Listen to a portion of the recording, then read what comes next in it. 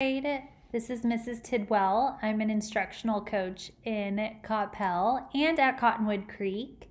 Today I want to talk to you about picking a good fit book. When I'm thinking about picking a good fit book, I like to compare it to food because who doesn't enjoy eating some good food? So the first type of book that's out there is a steak book. I want you to take a minute and put your thinking caps on, and I want you to think about the food steak. When you have steak and you compare it to a book, how are they similar? I'm going to give you some thinking time. You might be thinking, well, steak, it can be a little tough. It can be hard to get through, and you often need assistance to cut the steak because you have to use a really sharp knife. And a steak book is very much like a steak. It can be really hard to get through. Maybe you can't sound out all of the words, or you don't know the meaning of all of the words, and you have to ask an adult to help you, and it takes you a really long time to get through. That's what we call a steak book. I want you to think, well, what's a mashed potato book like then? Mashed potatoes are kind of opposite of steak. I'm going to give you some thinking time. What could a mashed potato book be like? Think about what you know, your schema on mashed potatoes. You might be thinking, well, mashed potatoes are really easy to eat.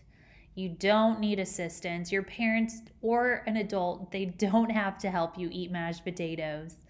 And you can get through them so quickly because they're so soft. Well, how does this compare to a mashed potato book? Well, a mashed potato book is really easy. Maybe you can breeze through it in just a few minutes. You know all of the words and no words challenge you. And you absolutely don't need adult help or assistance to get through a mashed potato book. So a mashed potato book would be way too easy for you. Which brings us to our last type of book, a pizza book. Well, everyone just loves pizza, right? A pizza book is a just right book because everyone kind of loves pizza. You don't really need a lot of assistance to eat pizza. You might need to chop it into smaller pieces depending on how messy it is. It can be difficult to eat because all the toppings might fall off or the cheese is really stringy. But at the same time, you don't have to have like a fork and knife to eat it. So a pizza is very similar to a pizza book because a pizza book might have a few words that you don't understand, but you can sound it out, you can use context clues, and you can figure out what the words might mean. You really don't need teacher assistance to get through it. It takes you a good amount of time to get through. You're not breezing through it, but it's not taking weeks to finish.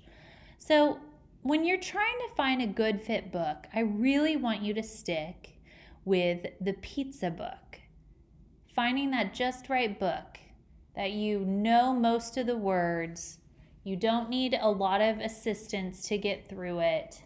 You're not breezing through it really quickly, but you're also not spending weeks reading this book and stumbling through the whole thing. So when you're picking a good fit book, I want you to really think about steak, mashed potatoes, and pizza. Well, it's time to read. So as you gather your things, I want you to think about how to pick a good fit book for you. Well, first, I want you to find a good fit book in your house, the virtual library, Mackinvia, or Epic. Then I want you to find a place that you can concentrate, that you don't have a lot of distractions. Then I want you to use the 20-minute timer, and I just want you to read the whole time. Just read, really building that stamina. And I don't want you to stop until that timer goes off. Okay, Cottonwood, I think you're ready. Go grab that pizza book and find a good spot. And I just want you to read. Bye.